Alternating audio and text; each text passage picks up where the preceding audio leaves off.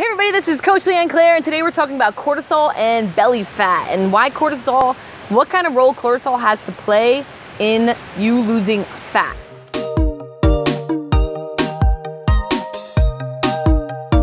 Okay, so pretty much what is cortisol, right? Cortisol is a hormone in your body that gets triggered and increased when your body is feeling a little stressed. So I don't know if you ever heard of flight or fight mode. So pretty much anytime your body is facing any kind of stress. Now let's also count this. It's not just physical stress, like when you work out and all that kind of stuff, or when you put your body under a stressful physical situation, it's also very emotional. So anytime you're stressed out emotionally, you're freaking out and you're raging and all that kind of stuff, your cortisol levels are skyrocketing. Now, what does that really mean for your fitness journey though? What does that mean for fat? What's going on in the body and why does cortisol even matter towards you losing fat? So pretty much your body, as soon as you go into that stressful mode, your body is working for you. Your body really wants to get you out of that stressful mode and it wants to heal you. It wants to get you to be more relaxed. It thinks you're not safe when you're stressed out mentally or physically.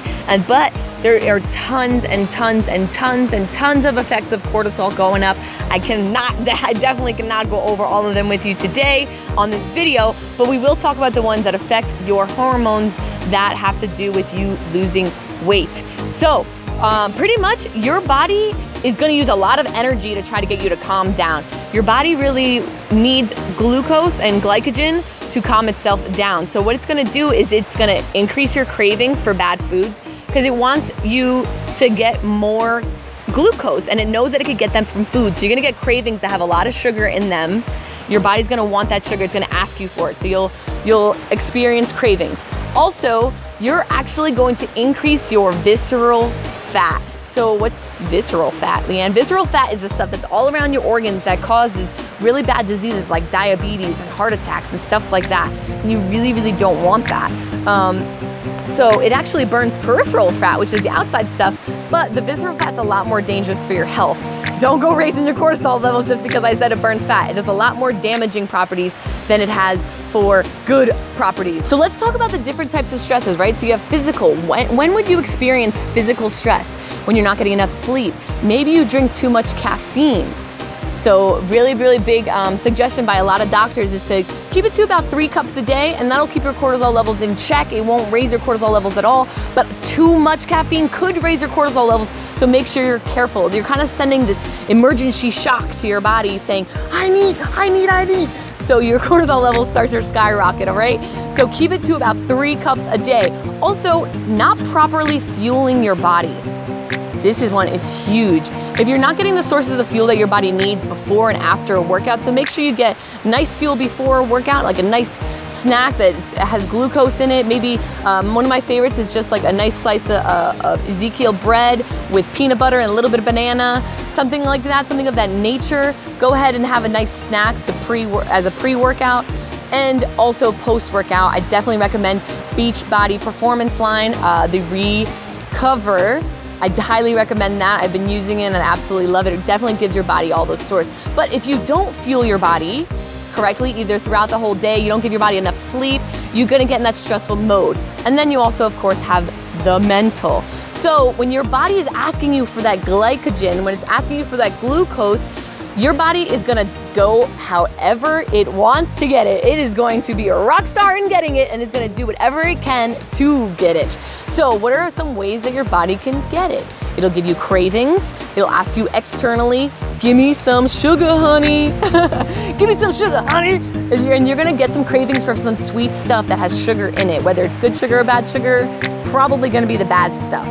Also, your muscles could get depleted because your cortisol levels are going up because your muscles have glucose in them. Your body can pull it from your muscles. So you'll see a lot of people, when you're really stressed out, you see them getting really skinny.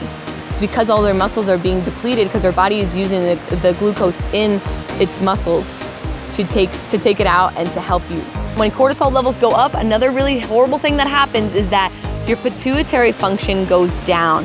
Now, your pituitary gland is in charge. He's like the hormone guy. He's the guy that's like, you hormone, you get released. Oh, nope, back it up, this hormone. Hey. He's like the gatekeeper of hormones for your body. the pituitary gland. And unfortunately, when your cortisol levels go up, the function of the pituitary gland goes down. And we really, really don't want that happening. It could make us even more stressed out. You'll get really, really foggy in the mind. You won't have a lot of clarity. Pretty much a lot of your energy is gonna be drained, and your body is going to do a lot of work to get more glucose, to get more energy back into your body. So it'd be really easy for me to end this video by saying, control your stress levels. But I know it's a bit harder than that, right? It is a lot harder than that to make sure you get the proper amount of sleep, to make sure you're getting the proper amount of fuel. It takes a lot of education and a lot of dedication and determination with your schedule to make sure that all of that happens. So I'm gonna give you a little bit of a trick just for when you're feeling really stressed out, when you realize that mentally your mind is going somewhere in a really, really stressful place, or even if your body is getting really stressful. We're gonna go over 2 different ways. So when you're mentally getting really stressed out, something that you can do is become very, very conscious about something physical in your body. So something I really like to do when I'm getting stressed out and to really, really control my cortisol levels is to rub my fingers together and only focus on that specific task. It's called a positive quotient rep. So pretty much you're taking control of your thoughts, you're taking control of your body, you're taking control of your stress levels, which takes control of your cortisol. So you can wiggle your toes and just think about, focus 100% of your attention on wiggling your toes, how it feels. Is it warm? Is it cold?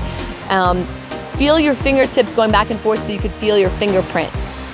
Get very, very honed in to different feelings of your body. Maybe you could swallow a few times. There's a few different things. Move your tongue around on your teeth and feel your teeth. Feel what it feels like.